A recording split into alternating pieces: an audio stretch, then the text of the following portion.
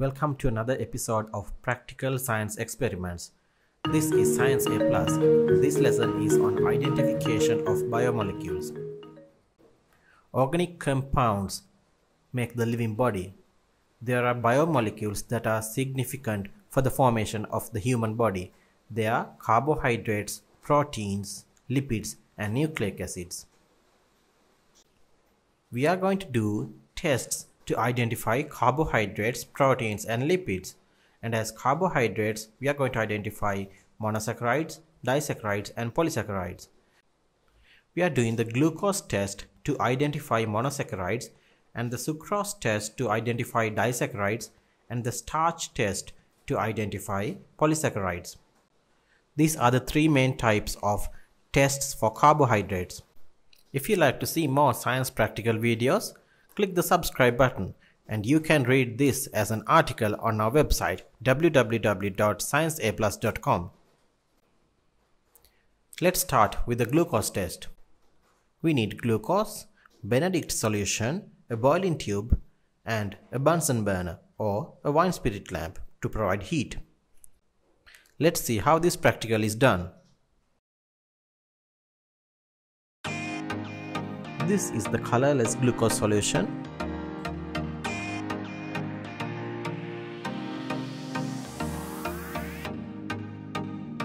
This is the Benedict solution. It is blue in color.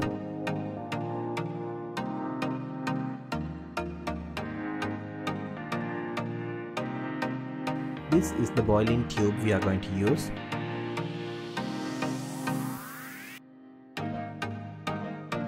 And this is the wine spirit lamp. We use the wine spirit lamp to provide heat. First we take the glucose solution and then add a few drops from the Benedict solution. Let's observe the color of the solution. It has a light blue color. Let's heat the solution. First we have to hold the boiling tube properly.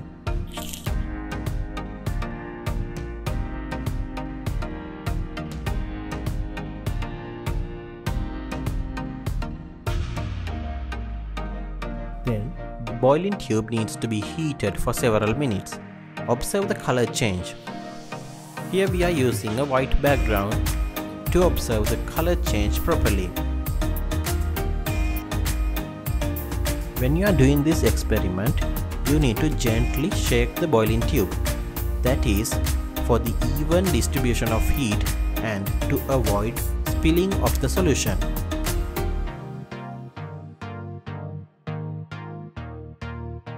You can see the light blue solution is changing its color to green.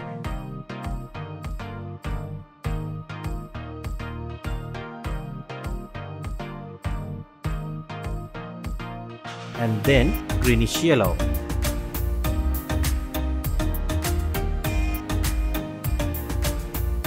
From the greenish yellow color, it turns into orange color.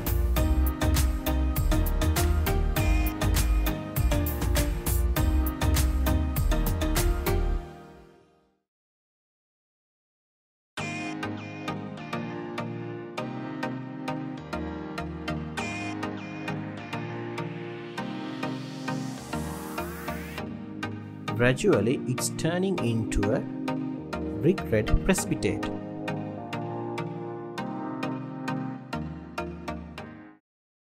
Here is the series of color change that we just observed. So in this practical, we saw a series of colors changing. The solution started from blue color and then it turned green, then greenish yellow, and then orange, and ended up as a brick red precipitate. So we can conclude that the given food contains glucose. Next test is sucrose test. We need a boiling tube, a Bunsen burner or a wine spirit lamp, a sucrose solution, and diluted sulfuric acid. Let's see how this practical is done. For this experiment, we use the Benedict solution just like before. and this is the sucrose solution. Here we are using sugar. We use diluted sulfuric acid, a boiling tube and a holder for this experiment. We use the wine spirit lamp to provide heat.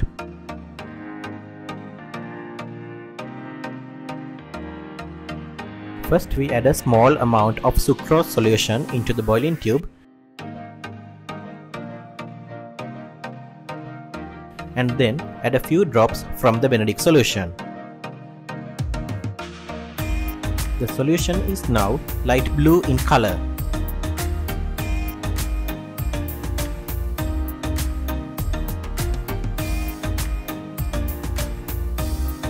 Next step is to heat the solution, and you have to observe if there is a significant color change.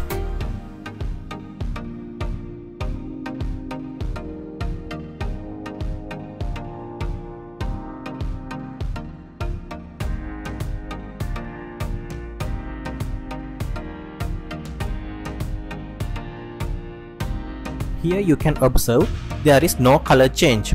That means there are no monosaccharides in this solution.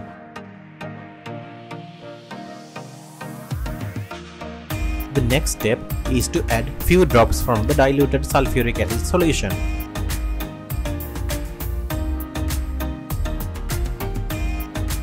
Let's heat this solution and see the changing of color.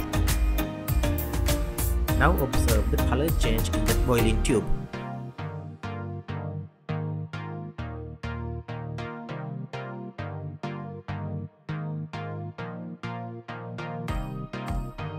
First, this light blue solution turns into green color. Then it turns into greenish yellow color.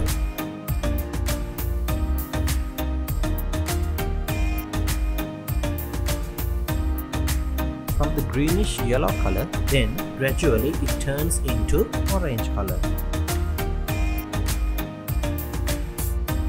Now it is starting to precipitate as a brick red precipitate.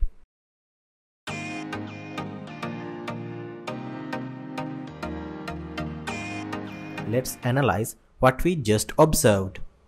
The initial solution without sulfuric acid did not give any significant color change. That is because there was no monosaccharide in the solution. When we added diluted sulfuric acid, the acid converted the disaccharides into monosaccharides. So, the sucrose converted into glucose. The converted monosaccharide brought the color change. So, in this practical, you saw there's a color change. Starting from blue, the solution turned into green, greenish yellow, orange, and ended up in brick red precipitate. Here the color change observation is similar to the monosaccharide test. That is because the disaccharide sucrose in this test is converted to monosaccharide glucose. That was done by adding sulfuric acid. That is why we get the same color change in the end of the experiment. So with these observations, we can conclude the food contains sucrose, which is a disaccharide. Let's identify a polysaccharide. Let's do the starch test to identify the polysaccharide. We need grinded cooked rice or a slice of potato, a petri dish, and the iodine solution. Let's move on to the practical. This is the slices of potatoes we are using. Here we got some mashed rice.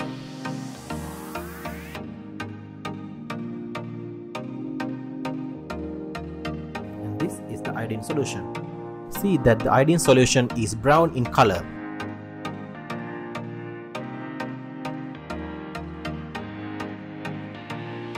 We are using a white background to clearly observe the color change. The next step is to place mashed rice on the white background.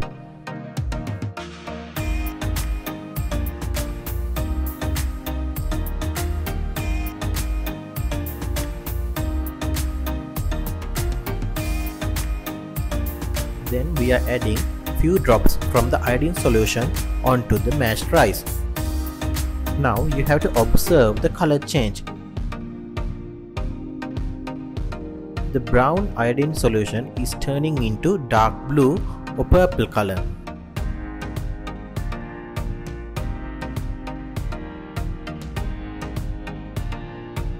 Let's try this again with a slice of potato.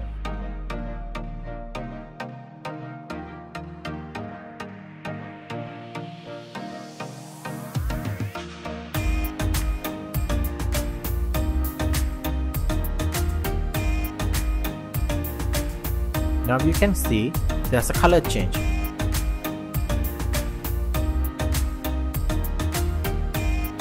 Brown color iodine solution is turning into dark blue on the potato slice. So we had this observation, the purplish blue colors appears, and this confirms that the food contains starch. Our next practical is to identify proteins. We are going to do the Biuret test. The Biuret test can be done a grinded dal solution or a solution with egg white, and we need test tubes, sodium hydroxide and copper sulfate. Let's see how this practical is done. In this practical, here we have got an egg white solution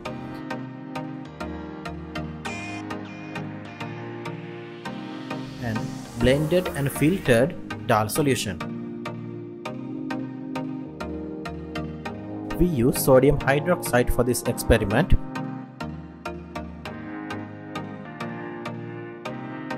And this is copper sulfate. Look at its color. It's blue in color.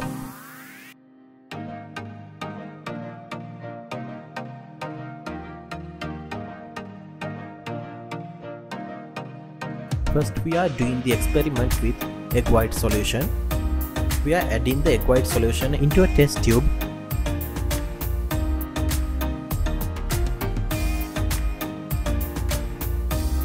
And then we are adding a considerable amount of sodium hydroxide into it. This is an essential step to get the expected results.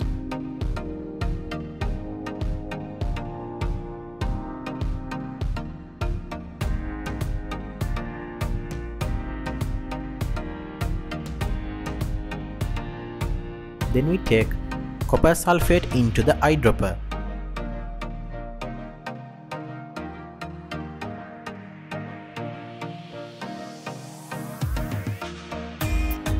And then add dropwise into the test tube.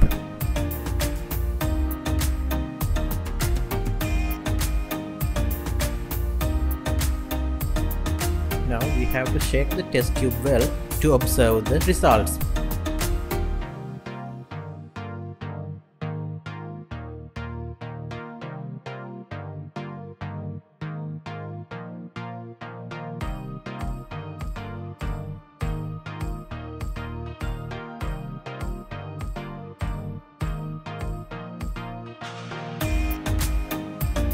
Here you can see that the solution has become purple in color.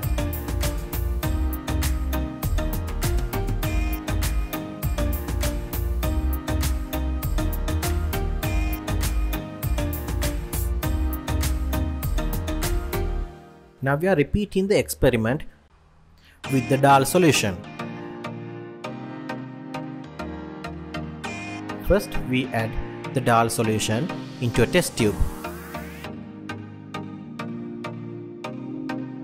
And then add a considerable amount of sodium hydroxide into it.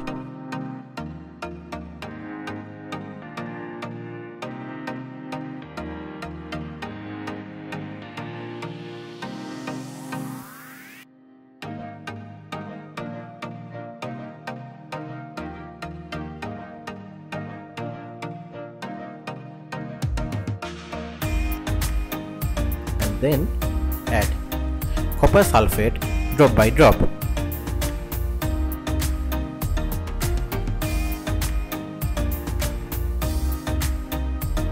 Then the test tube need to be shaken properly.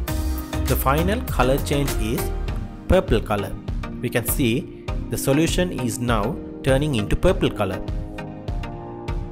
Here you can see both the egg white solution and the dal solution have turned purple.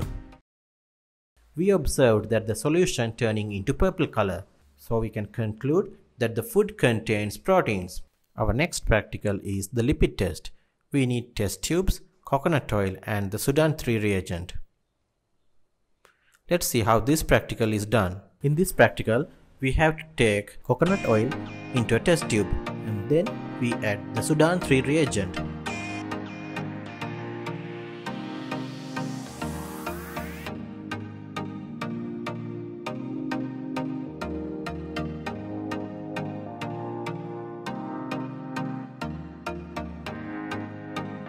Here you have to observe that the fat globules in the solution are becoming red in color.